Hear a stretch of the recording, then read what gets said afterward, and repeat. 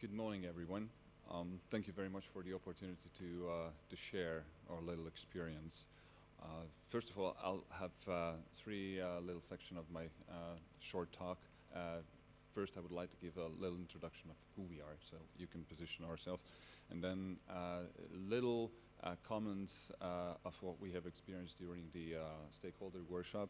And at the end, I would like to propose, I won't say good practice, but our little activity at our science center at Mobilis. I would like to ask for the next slide if I don't have anything that, okay, thank you.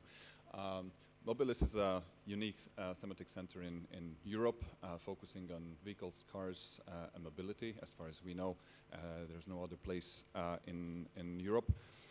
It was a project funded by the European Union. We call ourselves not only a science center, but something like entry point of the regional economic development or career path, automotive career path. That's where we meet with people, kids, for the first time, and that's after they got enthusiastic about this word, they can enter this field. So we believe that we are in a position through this infrastructure and the way how we work, we are in a position to organize a little bit our regional partners and bring them closer to notions such as RRI. So that's why we are in the project. As the hub came together with our partners in the hub and the people we could invite to the workshop, we finally could reach the science community, practitioners and policymakers on the local level and also on the national level, engineering professionals, the community, business and innovations community, women organizations and groups with special needs, education community, students, practitioners and policymakers as well, both from or starting from the elementary school level to the university level, and also the science communication community. A couple of issues that came up during the discussion, or key issues that came up. Sustainability was certainly one of the main issue we talked about. Obviously, there was always devil's advocate around the table, so you know, the skeptics were always there, and you know, with all the talks, it always came up that does it really worth it. Also, gender and issues and disabilities and dealing with special needs. The good part is the getting attention of these special needs, and the devil advocates always said that okay, whose responsibility is it? Is it really the business or the company's responsibility to deal with it?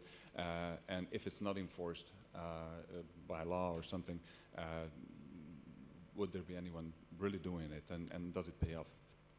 And also education was coming up very importantly. Get the young minds early on board, sensitize them, giving them models, giving them good stories, projects that work, and make them sensible through those.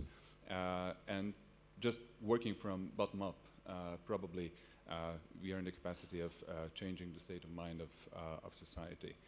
And always the, as mentioned earlier, the devil's advocate came around the table and keep asking that these are costly efforts, ruining our competitiveness. Does it really help?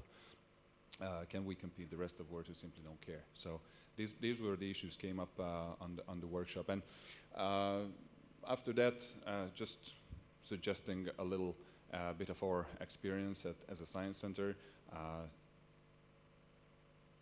For those who were here yesterday, I don't believe I can tell anything new, because most of these things came up either from me or from others in the discussions. But the main thing is to talk the language they speak and be there where they are, and I will tell you that what I mean by that. We believe that through our activity, we're trying to leveling inequalities, and this is not a tool.